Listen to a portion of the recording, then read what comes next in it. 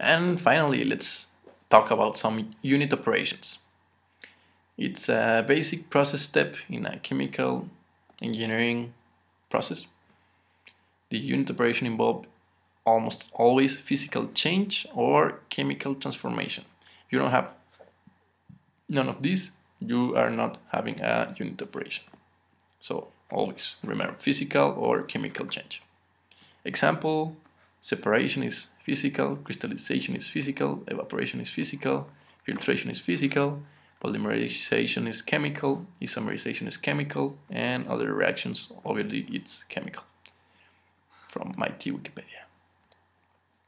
Now, let's see some unit operations. I put them here in red. You can see the ones about reactor engineering, which is actually just the reactor.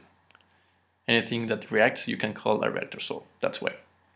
Now let's see the heat operation units. What do you can use for heat transfer? You can either condense, evaporate, or simply exchange heat. This is more like to increase or decrease temperature. This is to change liquid to gas, and this one is to change gas to liquid. You could also have a freezer, etc.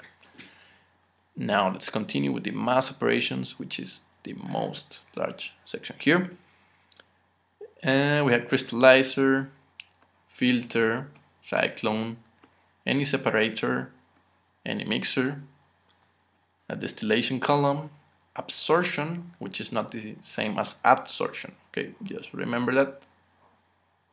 Abs and ad is a totally different stuff, so take care.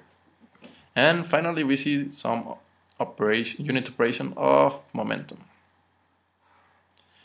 which are in general pumps, compressors, and maybe a storage tank.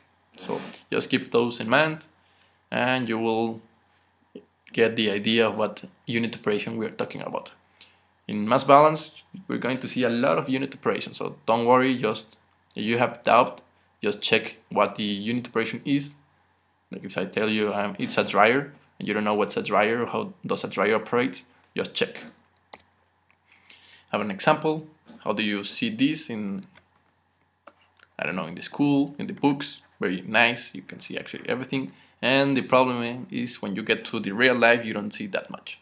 You don't see outside, some tubes here, maybe inlets, but you don't know like where all this here and here is the same here. You'll see the column for head and bottom, and you will see also here in real life you'll see a lot, but here you don't see that much, but there are many stuff here. Actually there's some escalators for men. Heat exchange.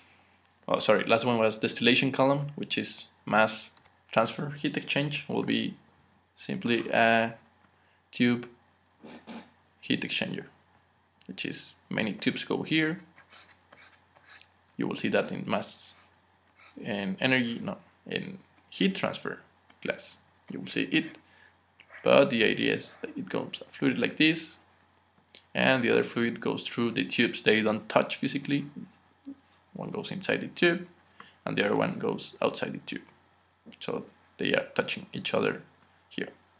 The real life, well, this one is very nice. You can actually see the tubes, but the real one life, you will see only like this huge pipe. You will see like I thought it was a pipe, not a heat exchanger. And a centrifugal pump, which is the momentum one. Okay. Diagram picture, you will see simply this, or even something like this. But in real life, you will see like there's a motor here, and there's the inlet, then it goes out.